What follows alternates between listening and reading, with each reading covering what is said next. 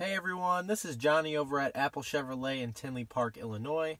Today I just wanted to show you a quick video on how to find your 4G LTE Wi-Fi password. So what you're going to want to do is you're going to hit Settings.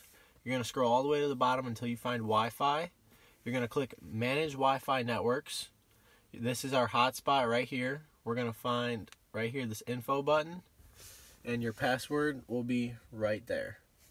This is Johnny at Apple Chevrolet. Thanks for taking the time to watch my video. Have a great day.